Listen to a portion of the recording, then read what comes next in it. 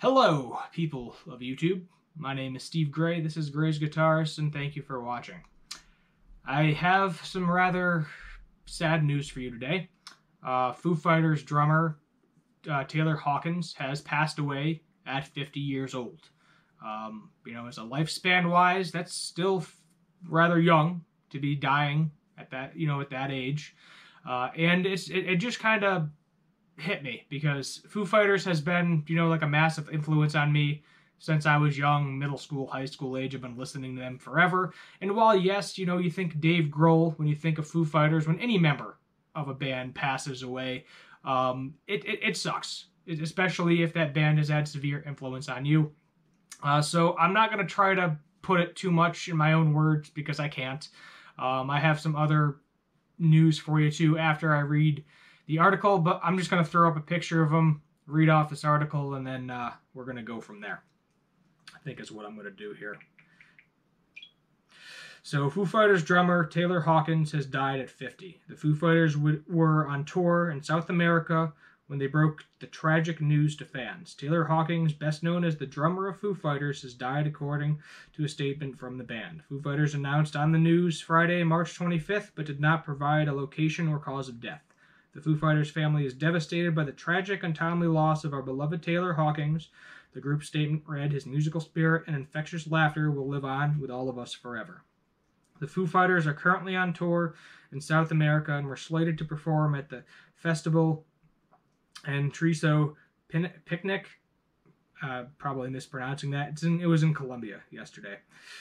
He was born in 1972, and he was touring drummer for Sasha Jordan, or Seas Jordan, and Alanis Morissette before joining Foo Fighters in 1997. Except for the band's initial debate record in 1995, Hawkins has recorded on every one of the band's studio albums since joining shortly after the completion of the 1997's The Color and the Shape.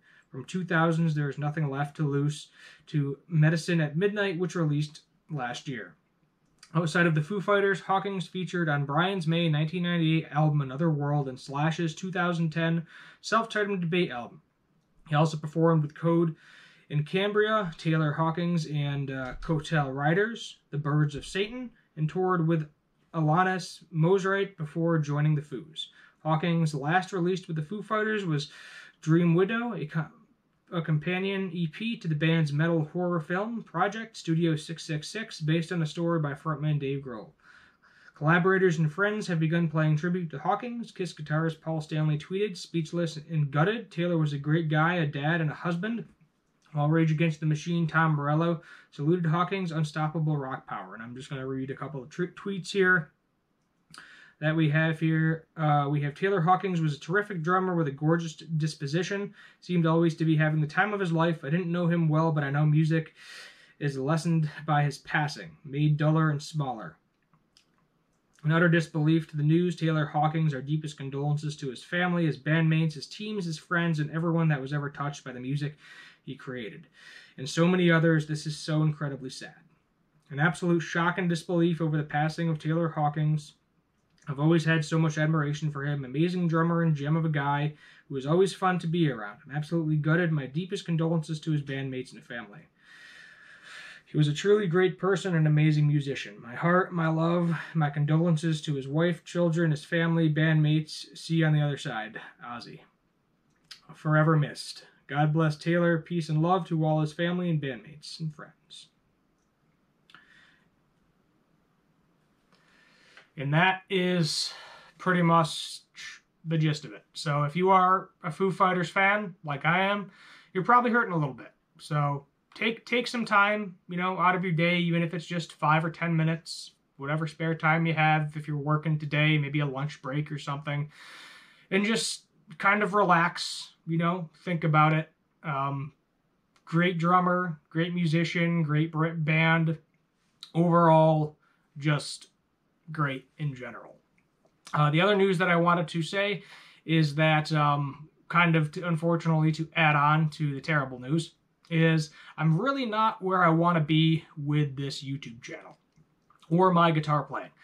In all honesty, I don't think I picked up a guitar in the past month. I've actually been selling some of my gear.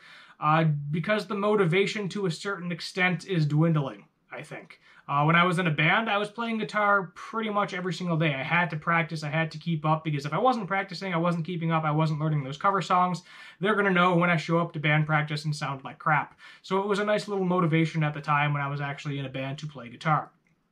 Guitar video-wise, I cannot keep up with these bigger gear YouTube channels. I can't do a gear review, every single day. I don't have Harley Benton down my throat throwing free stuff at me to review like the bigger channels do.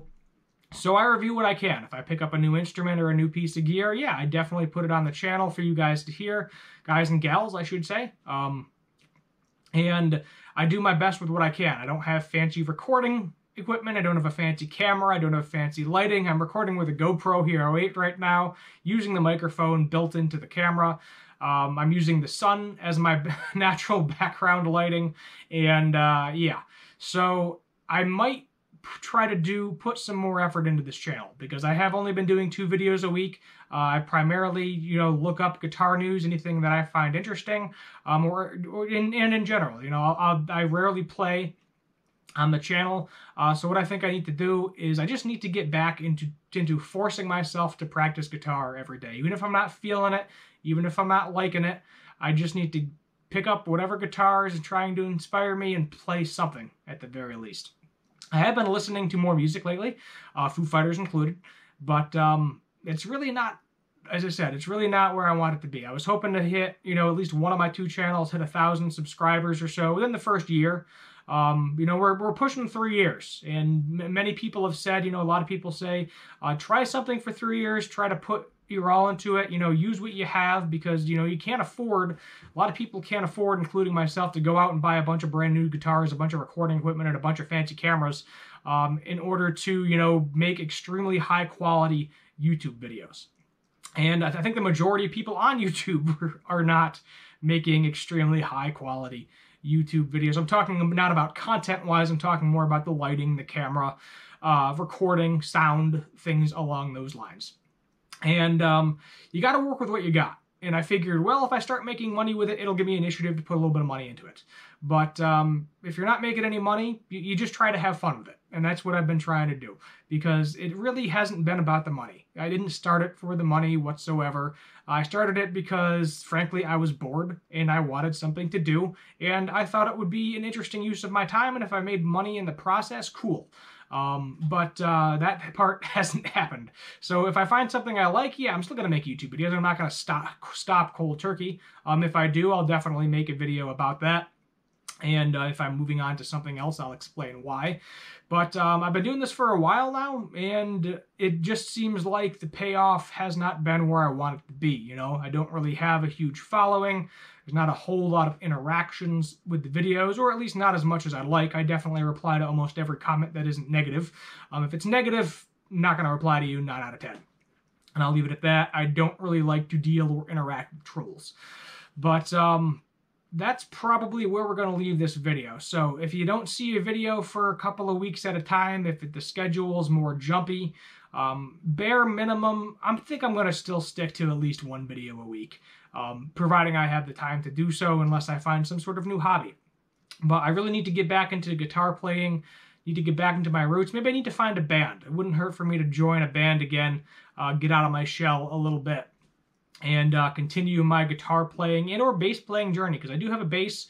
Don't really, like playing bass. I definitely prefer playing guitar. That's kind of where I started. That's kind of where I like to be. But I never really got into music theory because I just don't like it. It wasn't fun for me. Music theory, I played trumpet all throughout middle and high school, and the music theory always bored the crap out of me. I just wanted to pick up the instrument. I knew where the notes are, and I played the thing. And that's all I really want to do with guitar. I don't want to make it like a serious, crazy thing. I just want to have fun with it. I think that's where a lot of us are. We just want to have fun with it. And that's kind of where Dave Grohl was in Foo Fighters. I don't know about Taylor, but I know Dave Grohl, I don't believe he actually ever learned any music theory whatsoever. He just kind of went in there, had fun, and it worked out for him. So that's all you can do. If you enjoy it, keep doing it. If you don't enjoy it or you stop enjoying it, try to find something else for a while and maybe go back to it. So that's where I'm going to end this video. I know it's kind of a double dip with crappy news for a lot of you, but we'll leave it there. My name is Steve Gray. This is Gray's Guitars. Thank you for watching, and as always, have a good one.